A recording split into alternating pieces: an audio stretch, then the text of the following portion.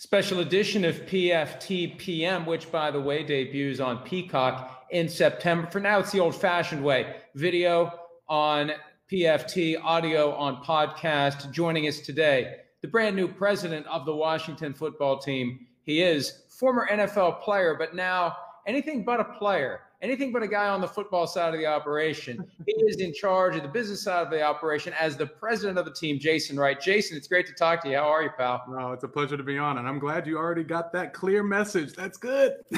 Hey, I know you've been out and making the media rounds, and I've been doing my homework, and that's the one message that comes through. And, it's odd to me for a guy who was a player to be back in as somebody who has no role on the football side. It reminds me almost of the Pat Summerall, Frank Gifford, guy who gets into broadcasting and becomes a play-by-play announcer, not a color commentator, which is typically the job of the former player. So this is a new frontier altogether. Congratulations on it, and it's great to talk to you. Well, if you talk to my former coaches and teammates, and then you talk to folks I worked with in business, they'd probably say like, "Yeah, put Jason on the business side."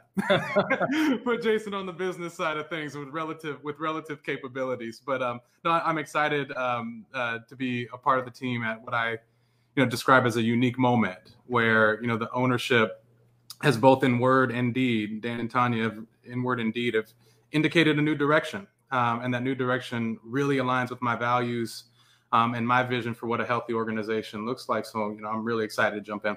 Well, and what's amazing about this, Jason, I've been in this business 20 years now. You generally are aware of the universe of people who are looking to get certain jobs, who are angling for certain positions, especially the former players. There aren't a lot of things that a former player can do in football, and it's typically coaching, front office, agents, right? Mm-hmm.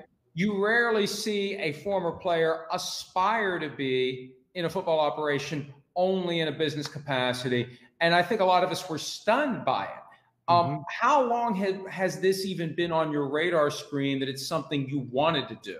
Yeah, I can talk for my personal aspirations. This materialized a bit miraculously for me, frankly. It wasn't what I was angling towards. I was really happy as a partner at my firm. Felt like I had a great platform to do research on the things I cared about, serve the type of companies that excited me, and counsel CEOs the way I wanted to. But this was a unique moment where my identity as a football player from 7 years old, all the way through to the NFL and being a team captain, combined with my analytic mind and serving businesses over time, came together in a unique way. And it just popped up. But for me, just to give a little insight, I don't tend to have a Machiavellian plan about the roles that I'll have or where I'll be. I'm not building a kingdom. I'm a bit of a nerd. I'm driven by my intellectual curiosity, and I'm attracted to big challenges and big challenges within organizations that have real impact across society and in the place where they're located. And this absolutely hits all those criteria for me. And that's what makes this even more unusual from my perspective. Most of the people who are in the big jobs in the NFL wanted those big jobs, aspired to those big jobs, and did everything they could to get them. It sounds like you're just minding your own business. Opportunity knocks, and you decided to answer. Yeah, I mean, that's a bit of it. I'm grateful that all the tools and the preparation were there for me along the way. There's a lot I'm going to learn still too, though. Let's be clear about that.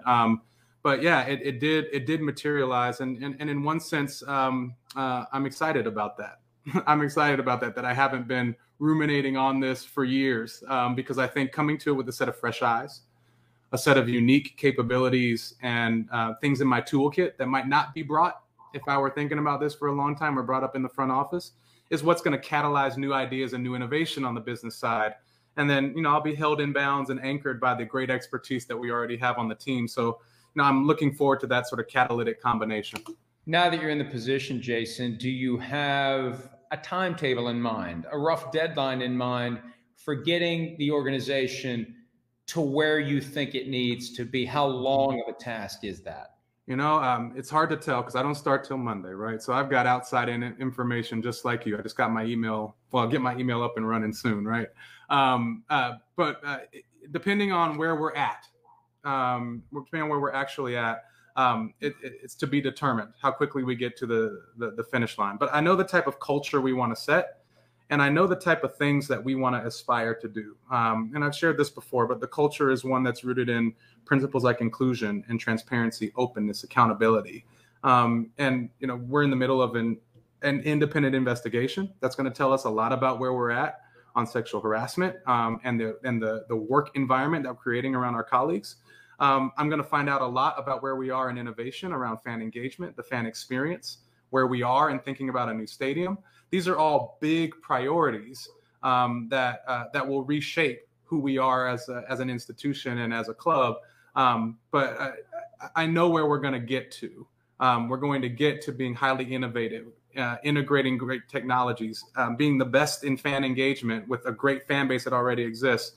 We'll find out pretty soon how long it is. But I'll tell you, I have a 100-day plan in my head, but we're not going to be there in 100 days. I'll tell you that much. Is this a situation where at some point, if you get the organization to where you think it needs to be, you simply say, and I hate to say this, you haven't even started yet, but I almost feel like there's a chance you get to the point where the organization is exactly where it needs to be. You say, hey, my work here is done. It's on to my next challenge. Or is this something that you intend to stick with even after you get it to where you want it to be? What I will say is I am very grateful for the confidence and from your mouth to God's ears that we will be there exactly where I want us to be. I think in the little bit of the way I think about this is, I'm in this for a longer term commitment because I see several echelons to the organization. I keep a little bit in the back of my mind because I don't know what I don't know yet. But there are so many ways that this organization can evolve into something, an entity of greater and greater impact. There's a get things right now piece. There's an establish a new identity that involves the name and the brand, but it's so much bigger than that. There's a redesigned fan experience that incorporates all the cool things that are happening around us in this rapid evolution into a more digital future that COVID has actually brought on. There's a new stadium and a complex. All that is like stuff that's in view, but there are things even beyond that of thinking about how we might be a real anchor institution in the DMV, what we do for the broader community, how life in the DMV area can center more around the franchise and what we've become for various aspects of the community. There's so many things in my head of where this could go. I'm not looking for an exit door, I'll tell you that much. And you've made it clear that you will be reporting directly to owner Daniel Snyder, Ron Rivera, the head coach, reporting directly to owner Daniel Snyder. When did you first meet Daniel Snyder? Yeah, gosh, people keep asking this. I really should write down the timeline. My wife is the one who remembers stuff like this. I should ask her. But it's fairly recent. It's since the name was rescinded is after that. In fact, I remember I was reading all that news before our networks crossed. And our networks crossed, and we started this series of conversations that I've been describing as surprising. Conversations that were eventually we talked about business and stuff like that, like I'm sharing with you now, but they were initially rooted in values, like the words I shared, inclusion, transparency, etc. And they were really open, sharing really vulnerable stories of mistakes that we had each individually made in past business decisions and in life, how we gained wisdom from that, hopefully, how we gained wisdom from that, and how that shaped how we're thinking about things now for the club. And, it was a really rapid process, but very in-depth. We spent a whole lot of time together, myself, Dan, and Tanya, and even Coach Rivera. And at the end of that, we all felt super aligned and very excited about working together. And I asked that question about how long you've actually known Daniel Snyder, because there will be people who look at the last 21 years, who look at the culture that has been in place under the leadership and ownership of Daniel Snyder and say, and I have to be blunt, I have to be candid, this is what people will say. He's the problem. He's the common link. He's the reason why the organization is the way it is. How much of that do you, I don't want to say do you think is true, but how much of that talk are you aware of?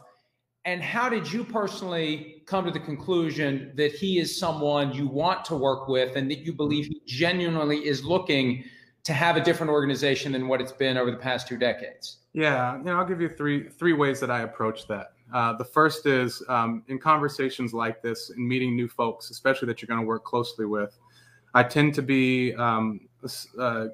quick to listen and a bit slow to speak. And in listening, you learn a ton about somebody. the way they think, their core values. And I've outlined, over the series of those conversations, what came out in conversations with Dan and Tanya were things that really resonated with me, that hit my core, that were, in a way surprisingly aligned with how I see the world and how I see the club, and how I see the role of football in society, frankly. Secondarily, I am not shy about asking very straightforward questions. I ask them dispassionately. There's no judgment on answers. And actually, Dan and Tanya are quite similar. They asked me very direct questions.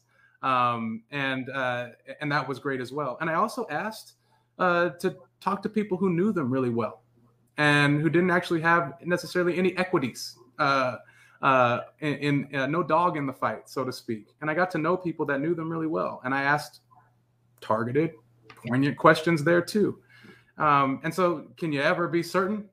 Can they be certain about me? 100%? Nope. Can I be 100% certain about them? Nope. But we sure as hell feel certain about starting this journey together. And I'm excited about it. There's nothing but positivity in my mind. Now, from Daniel Snyder's perspective, as it relates to being in the organization during this turnaround, how often do you think he'll actually be there, sleeves rolled up, working, or will it be you who's in the organization day in and day out as the primary business employee to complement Ron Rivera as the primary football employee? It's certainly the latter. It's Ron's show on the football side. It's my show on the business side. It's super clear between the two of us. It's super clear to Dan and Tanya. We've been given that autonomy.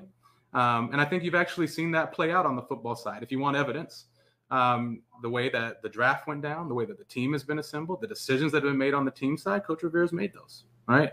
And so, all I can take is the evidence at hand. So I expect it to be exactly the same, and that's what we're all agreed on.